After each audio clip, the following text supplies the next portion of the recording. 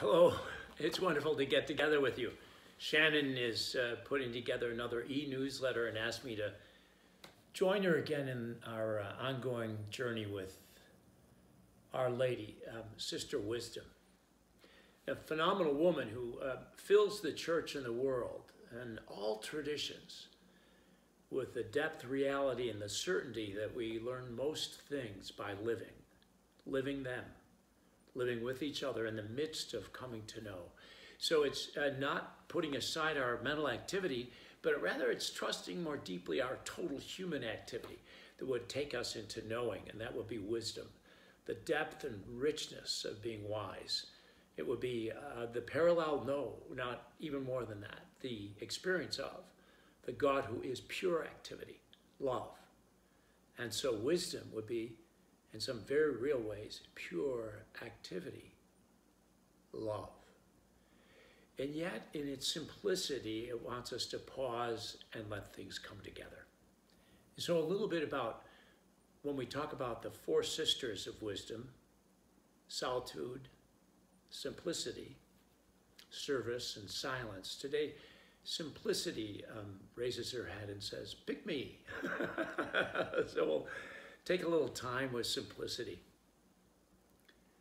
Oftentimes in the Franciscan world and other worlds, simplicity in religious sense would take us to a sense of poverty and talking about being and living without, with very little, with living a simple life. And what a honorable thing, not only honorable, virtuous, and indeed clearly worthy of a lifelong journey. We would say this would be Francis of Assisi. He lived a heroically simple life, and before he died was extended out on the ground, naked, one with the earth, not displaying having nothing, but indicating that he was not without, but with everything. At least that's my interpretation right now with you. In other words, this simplicity of simplicity takes us into unity. The one who is active and alive and fills the world with the dynamic of one's love. And this is our loving God. The one who is beyond our words, and as Christians we know in many different ways. Actually we do, certainly the triune God, but rich other ways of languaging God, as in the doxology. Glory to the Father, and to the Son, and to the Holy Spirit, as it was in the beginning, is now, and ever shall be, world without end. Amen. The ongoingness of everything is here, arising now, and forever in the one who is the one, who is one. Some of us are old enough, or maybe you enjoy theater and you would recall a beautiful show on Broadway years ago. But it began that way. It was absolutely astounding, striking beginning. One singular sensation. And of course, the abruptness of being born, the child crying, the alertness of coming into the world, the clearing our eyes when we wake in the morning. This is simplicity. This is the coming to being in an instant, we might say, in a moment.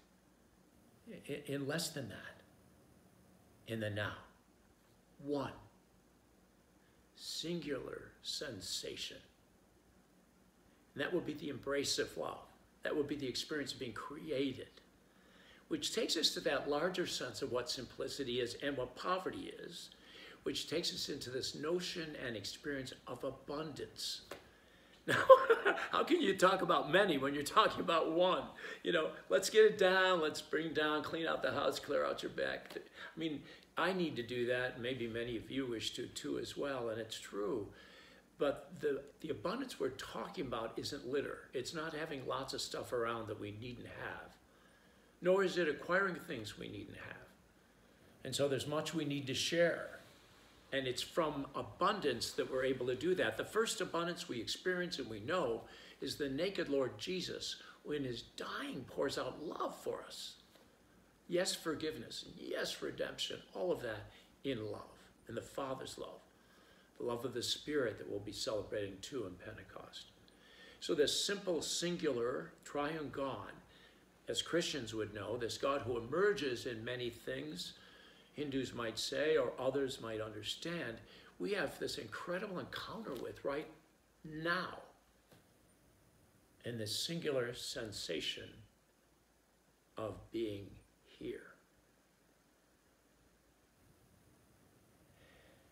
That's the door and the window to contemplation that at times might be obscure as these windows have been today with fog and mist, or it might be my heart because it's clouded for other reasons.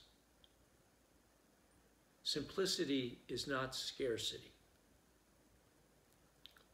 In fact, there's a superabundance of God's grace in abiding with us now. And that's the promise of simplicity. That in the poor sense, or the poverty sense, or the sense of the poor Christ and the poor Francis and Clare, when we give over all that we have, give ourselves away as best we might, we have mother, brother, sister, and everything given to us. Indeed, we would say it's all here right now, and what rectifies our thinking is the love of God, that I would miss seeing it now. That what I long for is present now. And this is the beauty of simplicity. It takes us to that radical sense of abundance, of finding everything in the one God who is radically simple, who has always been and always will be.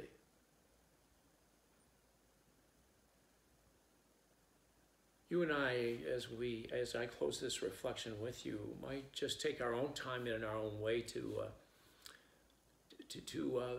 treasure it. It's a different way of looking, I think, at simplicity, because we are materialistic in our way of noting these things, and we stay within the material or the many or the fabrication of things or the holding on to things. And it's ironic that simplicity really comes from the giftedness of being, the giftedness of being, the one singular sensation of having been made, created, life breathed into us, the singular moment of baptism, the reception of the Holy Eucharist, the breaking bread with one another, the opening the Word of God and the bounty that's there, the oneness of all of this, the breathing now. One might say, this is too much. This is too much. And I would say yes. And probably when you and I say yes to the too much of the wonderful, we stand truly on the threshold of wisdom, arm in arm with our sister simplicity.